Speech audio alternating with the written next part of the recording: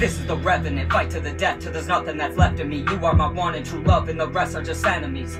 Beast of a man and I'm ready for anything. My God, I am blessed, but I need a weapon, cause all these intentions just look like deception. They stick out their hands then are quick to forget you, but I'm coming back from the dead with a grisly attack like an athlete Apache, connecting my hatchet right into your head from the back of this wagon. Shout out to you, last forever a legend. Battleborn axe and machete, it's evident this man is heaven sent, but it's about to get messy with Mama Bear hot on his tracks, smelling his stench with every step.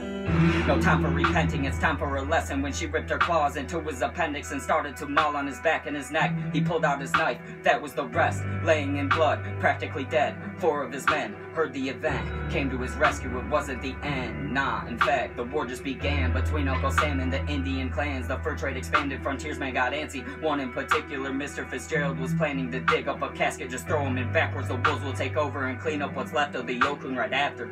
Then tragedy happened when the son of this man stumbled across Fitzgerald in action, acting real frantic on Forest, tried helping his dad but got stabbed in the gut. No good luck for his family. I can relate to the ones that look up to the stars and see heaven and pray for the hope that one day I'll come home and be able to look in the eyes of my family and tell them that I got this world in my palm. Flip the chapter to Psalm 23. Yep, the Lord is my shepherd. I leap with this faith like a leopard, and if I end up on my face, it's right back up onto my feet with a growl. I'm so pleased I go howl at any full moon when the clock ticks a 12th of an hour. I'm about to spray meteor showers across the Great Plains, so you better go water your flowers.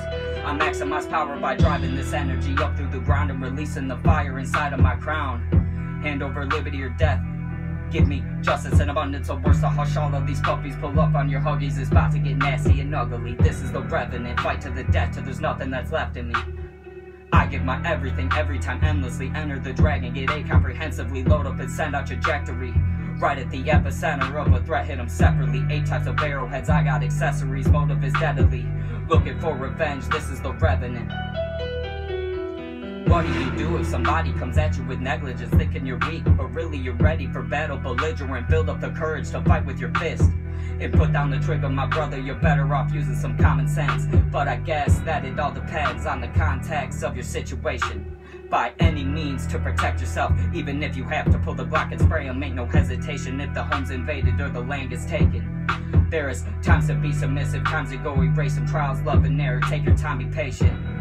When it's time to go to war, it's all about the unity within the phalanx.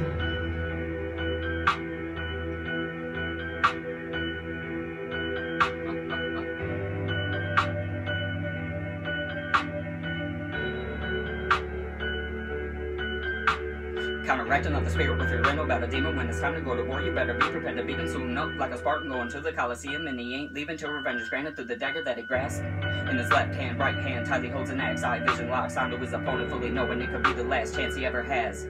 Never turning back, hear the clinking bark right before the blades clash, teeth grit, it's survival of the fittest. When there's no option left but to die or just kill him, my opinion is never laid down to be a victim. Never laid down to be a victim. Only if you can prevail through the battles that you're given. Sit back, let the ReVenant appeal to your position.